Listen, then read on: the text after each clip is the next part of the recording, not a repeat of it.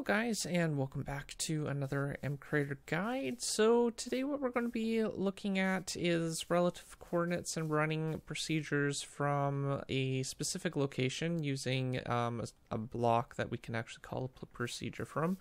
But one of the things that I'm not sure if many people know or not is you can actually offset the coordinates, and it's a relative to where you set it off when you call the procedure. So I thought I would just cover it and kind of give you a demonstration on how it works and, just basically how to use it and stuff like that, because it does come in handy quite frequently when you need to actually run a specific procedure that might be the same that needs to be located somewhere else. So rather than make a whole bunch of different extra procedures, you can actually just run one procedure at the relative coordinates and then offset the coordinates for where the procedures run instead. So you don't have to make an entire new procedure to do a whole bunch of other things. So yeah, I have it set up so if we break a block, it will print out some messages of the coordinates where the block is broken. Now we should be facing, that's north over there. So basically north is -x. So if we walk this way, you can see the coordinates are going down.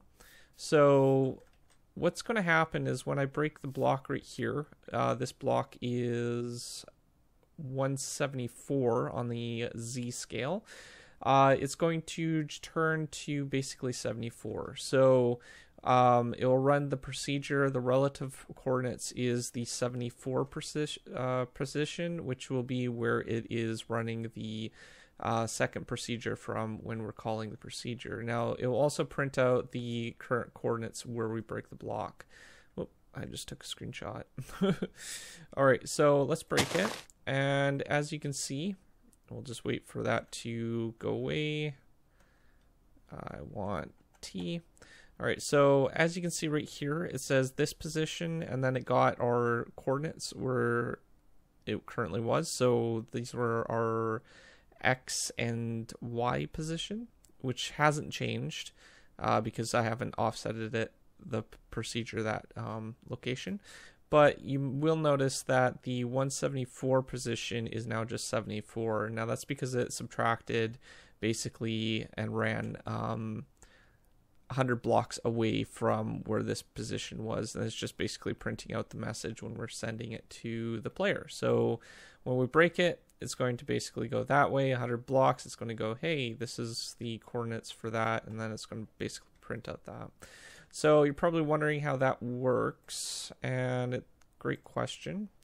So let's take a look at the relative procedure first, and basically I'm just running it as a regular procedure. It doesn't need to be run with a specific dependency or anything like that. We're just using the X, Y, and Z position for the print out, and then I've done some styling codes and stuff like that for saying the relative position of the X, Y, and Z. So this is just printing out the message to the player at the X, Y, and Z coordinates, which is the exact block that is running from.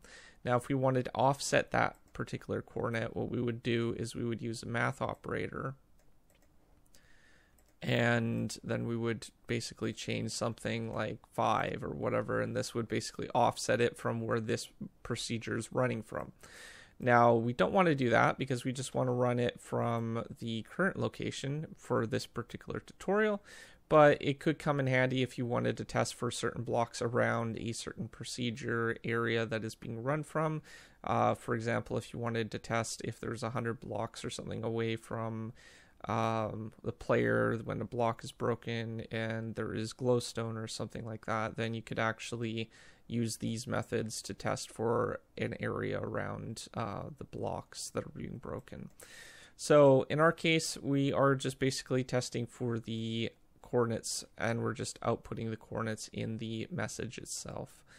So the other procedure, I'm just going to delete that. The other procedure is when the block is broken.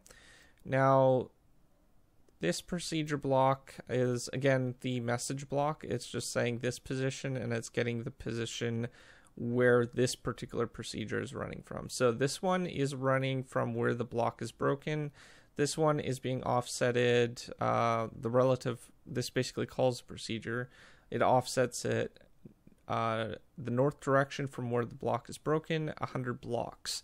So whatever is located 100 blocks from north of where the block is broken is where the coordinates is going to be located, or should I say the procedure being run. So under the advanced tab, you can actually call procedures. There are two different types of things that you can call with. There is the regular one. This one doesn't have any specific use, really. Well, it's the same thing as the one with coordinates. The only difference is it doesn't use coordinates, so it can be helpful when you can't use the coordinate-based dependencies. But in most cases, you probably would use this unless you wanted to offset it, because it's really straightforward. But in our case, what we want to do when we offset a coordinate is we want to use the call procedure with the X, Y, and Z. And then the X, Y, and Z location right here is basically where this procedure is going to run from. So in our case, what we're doing is we've basically offsetted the coordinates, so it's 100 blocks north from the block being broken. You can basically just replace it with however you want to make the coordinates run wherever you need it. So that's pretty straightforward. I just wanted to do a quick tutorial on that because it's a pretty handy little trick, and I'm not sure if anyone was aware of this little technique or not. If you were, well, sorry, it's a straightforward video today, but hopefully it's helped a little bit of people with the learning a couple of the procedure blocks and stuff like that. Now, if you're new to my channel, don't forget to subscribe, comment down below, rate the video, and I will see you guys next time. Thanks for watching. Peace out.